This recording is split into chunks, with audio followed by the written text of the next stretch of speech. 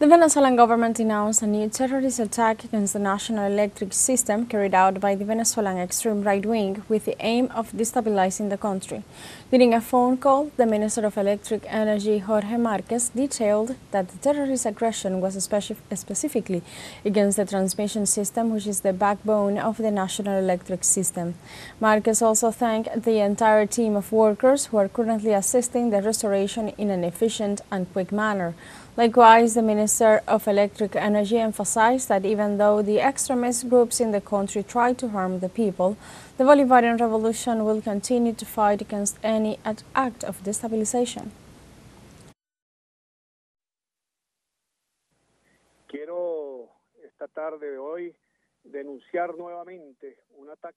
This afternoon I want to denounce once again a terrorist attack to the national electric system, this time to the transmission system of our country.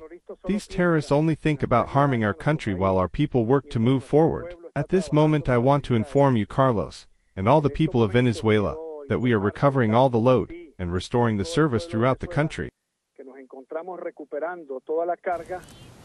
Jorge Marquez also informed that 25% of the country was affected by the new aggressions. This attack affected approximately 25% of the country. 25% of the country. It affected us quite strongly. Could be felt throughout the country, the strong impact.